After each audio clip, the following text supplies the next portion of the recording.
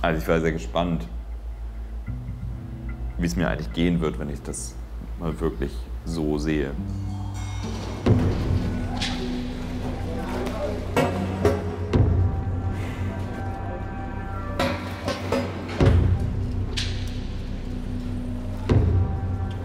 Man sieht halt ganz genau, wie die Kühe reingetrieben werden durch ein enges Gatter, durch einen Bolzenschluss getötet werden, dann unglaubliche Mengen an Blut, also diese Kuh kippt dann einfach auf den Boden, es wird der Hals aufgeschnitten, ganz viele Menschen fangen an, diese Kühe zu zerteilen.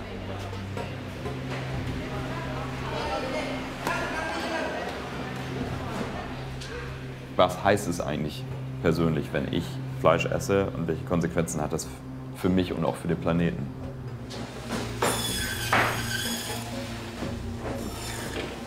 Wenn ich nicht darüber nachdenke und mein Verhalten nicht ändere, dann wird es schwer werden, die gesamte Weltbevölkerung zu ernähren, weil nicht alle können Fleisch essen. Nicht die ganze Zeit immer. Das wird einfach nicht funktionieren, dafür ist die Erde nicht groß genug, da brauchst du 5 von der Erde, 5 Stück.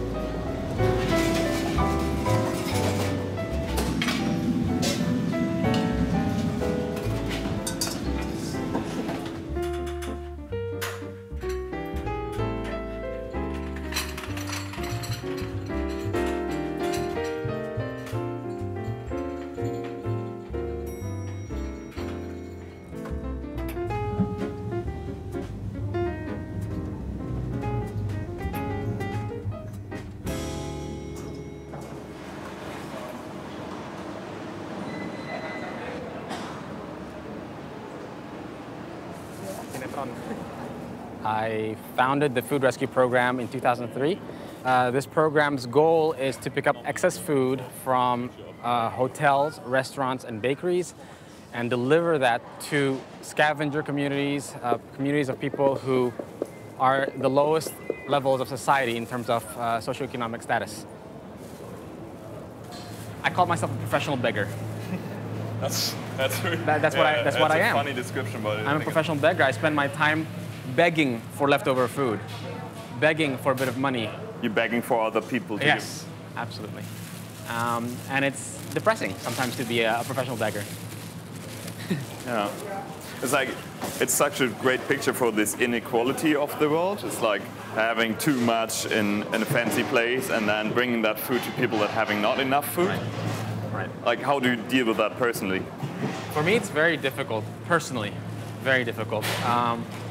Because not only do I have to find hotels who want to give the food, I have to find the funding for the program. And when I find the funding, I deal with big companies and wealthy people. And at the same time, the same day, I might go to the slums and work with people who have nothing.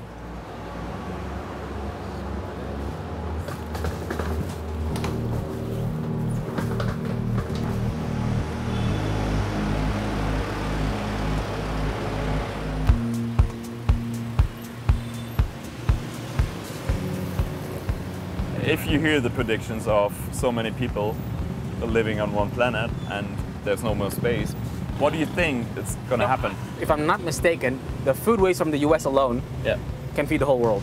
Wow. Right? So what we're doing with this program is more like a Band-Aid, right? Yeah. So we're helping people, obviously, we're making a difference, yes, but it's more like a Band-Aid. It's not getting to the root of the problem, right?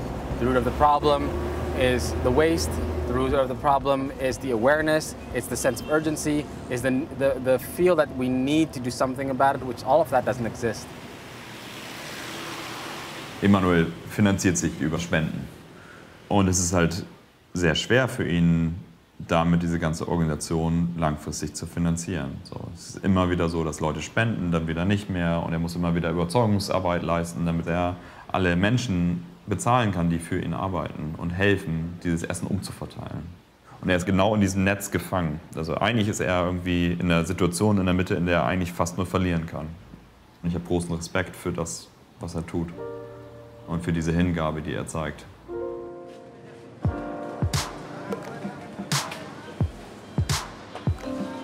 Wir sind wahrscheinlich 10 Milliarden Menschen 2050, so dass es sehr absehbar eigentlich ist, dass es sehr schwer wird, die Weltbevölkerung zu ernähren.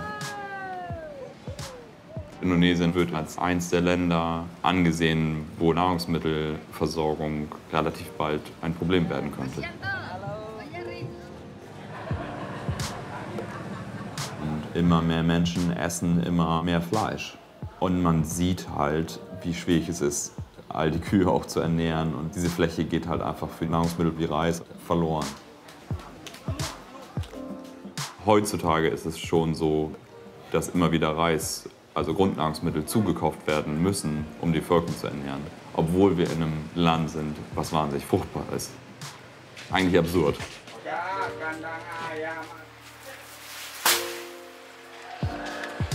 Also eine sichere Nahrungsmittelproduktion ist halt einer der Grundpfeiler von einer Gesellschaft. Nur wenn alle sicher leben und sich darüber keine Gedanken machen müssen, haben sie die Zeit, sich um andere Dinge zu kümmern. Zum Beispiel die Fortentwicklung der Gesellschaft oder der Technologie oder andere wichtige Themen. Das heißt, der Zugang zu sicherem Essen ist genauso wie Gesundheit, wie Wasser, sind die Grundpfeiler von einer Gesellschaft, damit sie sich entwickeln kann.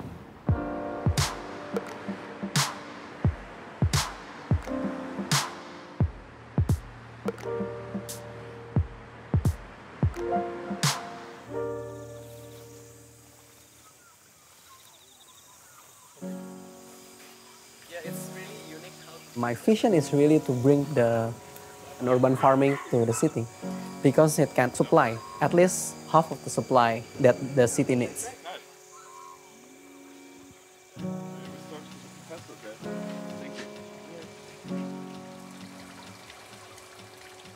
We combine everything together, the concept of hydroponic, aquaponic, and aeroponic. So it works in an ecosystem, we call it. So we have the fish in the bottom, and when we feed it, there will be the waste from the fish, right? And then the fish waste is actually converted by the microbacteria into nutrients for the plants. And then that nutrients is pumped to the top of the tower, and it drips down, and it becomes oxygenated. And in the same time, the nutrient that is in the water is absorbed by the roots of the plants. This is 5 times 1 meter square. Okay. How much vegetable, let's just say how much plants you can grow and how much fish you can grow, you can guess. Wow. A year? No, I mean like in just at the same time? Every 4 months. Every 4 months? Yeah. So would say these are at least a few hundred? 900. 900? And 500 fish. At the same time? At the same time. And you harvest everything every 4 months. Well, but not the fish, right? The fish as well. The fish as well? Yeah, the fish. I mean, depending on the type of the fish, anyway. Yeah. So that's a huge biomass every 4 months on such a tiny space, right? Yeah.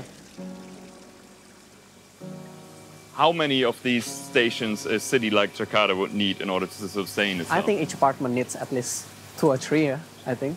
Depending on the number of people on the apartment, I think. At least, I think, I know 900 plants maybe can save like, I don't know, let's just say 10 households. Do you think it's realistic that everybody gets one of these at home? I think it's realistic in a way. When the price is going down and it becomes seamless, you don't even need to think how to grow plants. Like, I think it's possible. How do you think? I do think that it's possible. I think it has to be somehow easy for the people because people are lazy. Exactly. Er liebt Essen und die Produktion von Essen und ist da wahnsinnig interessiert. Und genau aus dieser Motivation heraus hat er diese Vertical Farm gebaut. Und das ist super. Es ist jemand, der zeigt, dass es möglich ist. Der den Mut hat, so eine Anlage hier zu bauen, zu zeigen, dass man sie betreiben kann, experimentieren kann und eben einfach zeigt, dass es möglich ist. Und solche Leute braucht es.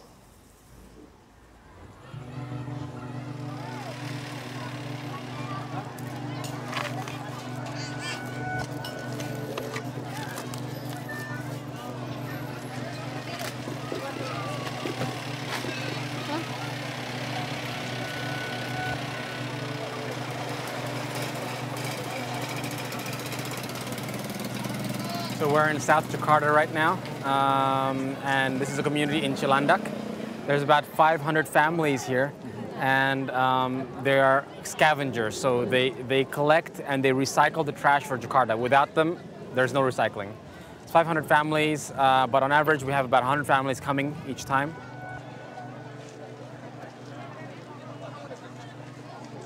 In places and communities and locations where there's an obvious increase in density of people and at the same time a decrease or the same level amount of food being produced, you'll create situations that are like a time bomb. So when people are desperate, when they see their children cannot eat, they will either have to move to look for the food or they will have to fight for their food. You can see each person brings two things, right? They bring a larger one, and that's usually for the bread and the pastries, and a smaller one more like for the veggies and all that stuff. So how much food is it? That's a good question. I don't know. It looks kind of okay. Yeah. This is from 2 trucks. Yeah. It's kind of like okay. It's not a lot. Yeah. But you always have to kind of measure how much it is to actually distribute it evenly. Yes. And it's very hard to do. So often what happens is everybody gets one go, and we try to make it fair. Yeah. And then if there's still extra food, then people want more, they can come for more. Yeah. But we make sure everyone at least gets one go. Yeah. But yeah, tricky. Yeah. Yang panggil Ling Ling ya?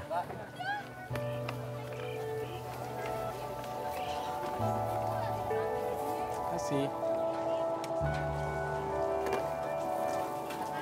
A little bit of it? Or? Yeah, just... Halo, Bu. I started helping people when I was 15. And when I was 20, I took the decision after I finished university to do this full-time with my life. And I've been doing this for the last 17 years. I feel it's a necessity. I feel I have to do something. And so I really would like to do just a small something to help other people. But I really had a few crises moments where I was like, enough of this, enough. It's a constant struggle, but I realized that this is like in my DNA now. It's part of me, and I realize that I will continue to do this for the rest of my life. Sore. Kabar. Okay. This is gone. Siap.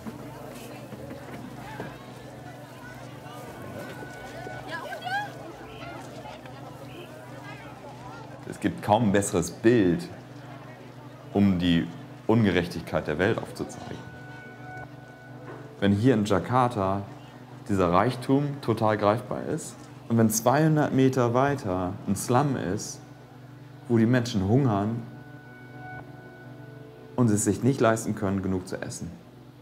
Also, weißt du, hier wird es weggeschmissen und es landet da im Müll und direkt daneben sind die hungernden Menschen, die da nicht rankommen.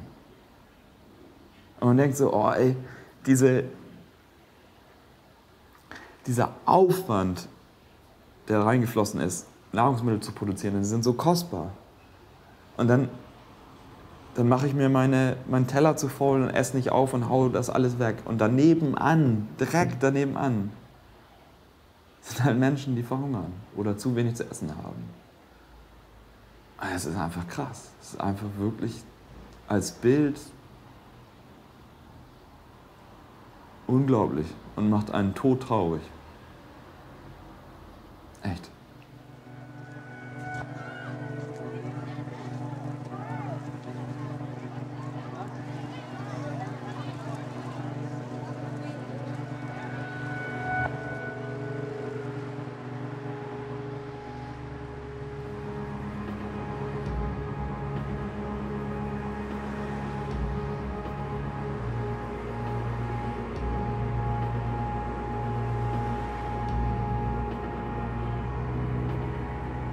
Es gibt diese Idee von dem World Overshoot Day. Bis wann verbrauchen wir die Ressourcen, die sich in einem Jahr regenerieren würden? Und es war dieses Jahr der 2. August. Das heißt, nach 7 Monaten hat die Weltbevölkerung schon so viel konsumiert, wie in einem Jahr sich regeneriert. Das heißt, alles danach bis zum Jahresende ist das, was wir zusätzlich von der Erde wegnehmen. Das, was wir zusätzlich verbrauchen, wie wir quasi Kredit nehmen.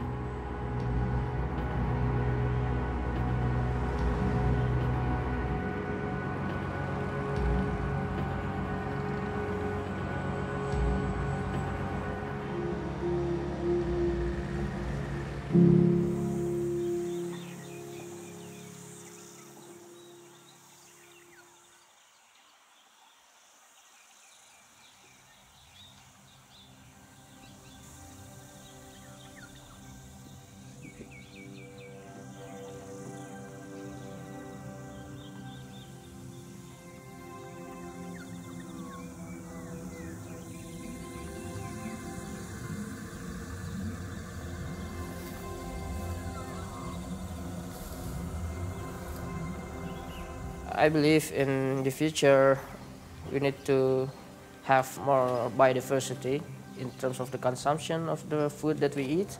We need to reduce the inefficiency in food production and find new ways to grow the food.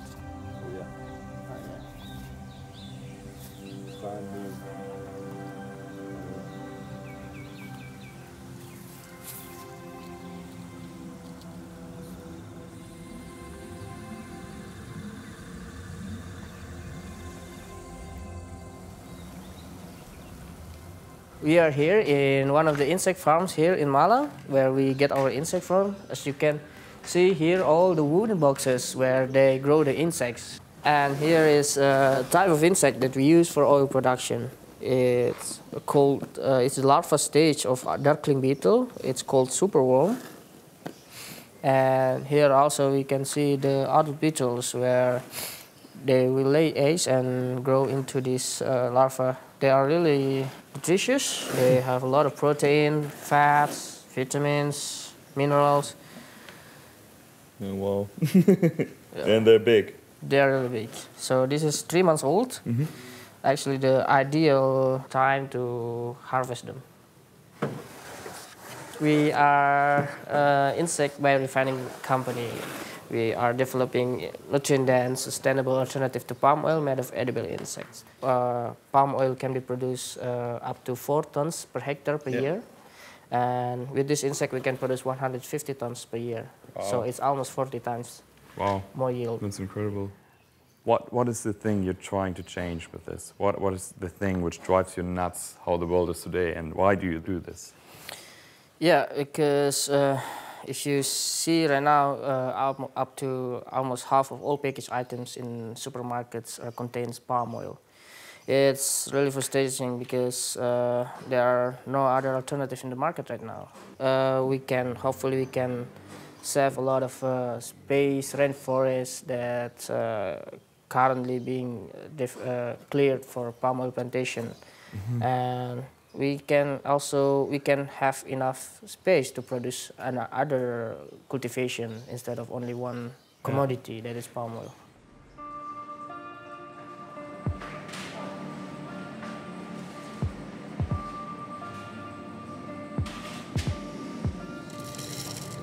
You can All of it? Yeah, fill all of it.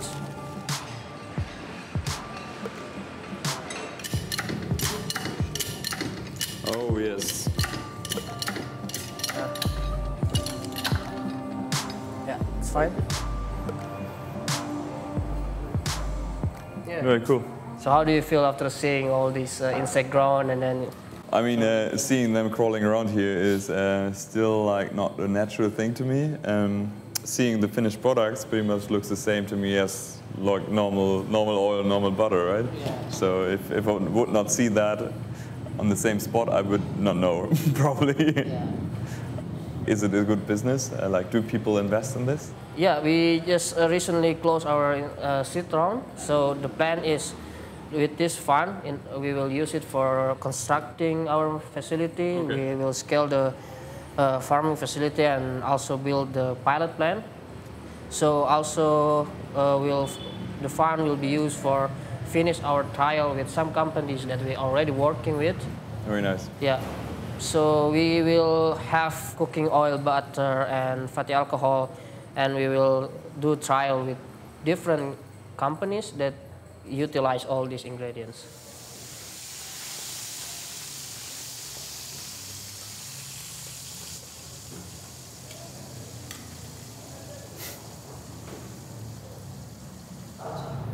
Yeah, this is the future of our food system.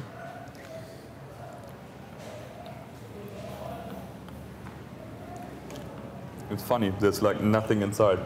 Yeah. Also die Idee klingt erstmal super sinnvoll.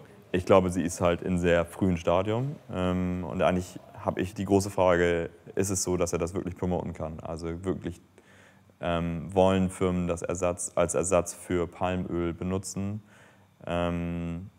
Ist die Hemmschwelle von Menschen eigentlich nicht so groß, Insektenöl zu benutzen? Und ich glaube, das ist natürlich etwas, was wir alle irgendwie überdenken sollten. Wenn es eine ökologisch sinnvollere Alternative ist, dann sollten wir das alle machen. Nichtsdestotrotz glaube ich, dass es Überzeugungsarbeit bedarf, darauf umzuschwenken.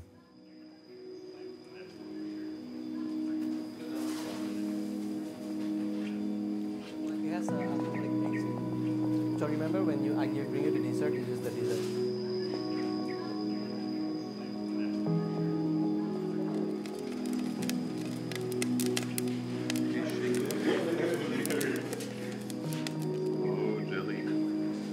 You can try to eat it. It's wobbly. Yeah. You know that it's made from leaf. Oh, see, I just crushed some. Yeah, so it's actually very, very tender. Yeah.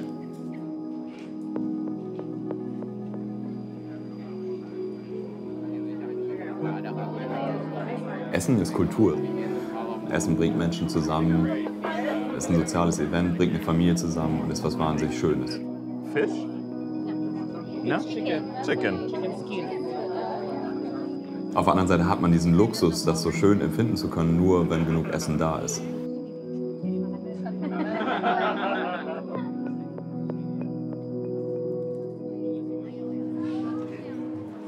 So we're sitting here on a nice table, having great food, and that's a great thing, right? But we do have this growing population, and the question is, how can we feed them all? Like, what we have to do in order to get that done?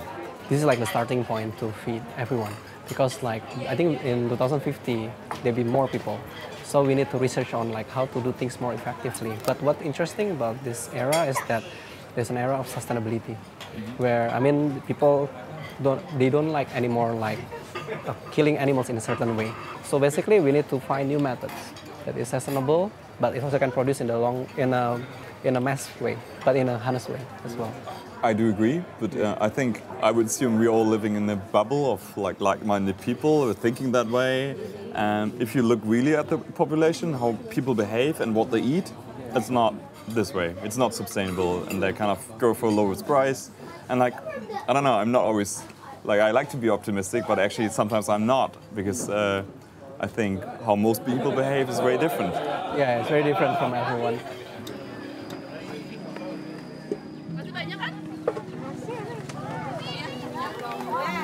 Diese Schere zwischen Arm und Reich, die wird halt immer größer.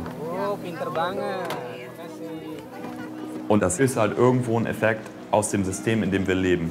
Aus dem, wie Erfolg bewertet wird, aus dem, wie der Markt funktioniert und natürlich auch aus dem gesellschaftlichen und politischen System, in dem wir agieren. Genau das hat auch die Ungerechtigkeiten produziert. Das heißt, wenn wir die Rahmenbedingungen nicht ändern, glaube ich nicht, dass diese Probleme einfach verschwinden werden.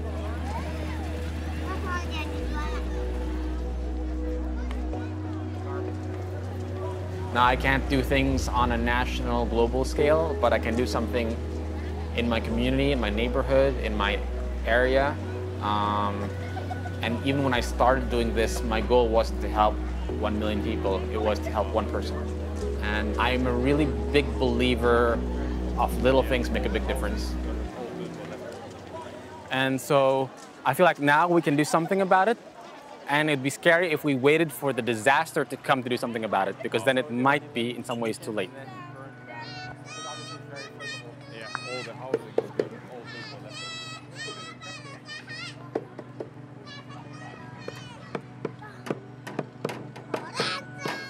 Wir müssen halt anerkennen, dass wir die Gesellschaft sind, ne? Und das Ziel müsste eigentlich sein, allen Menschen die gleiche Chance zu geben. Und es ist immer sehr leicht zu sagen, die Gesellschaft muss sich ändern.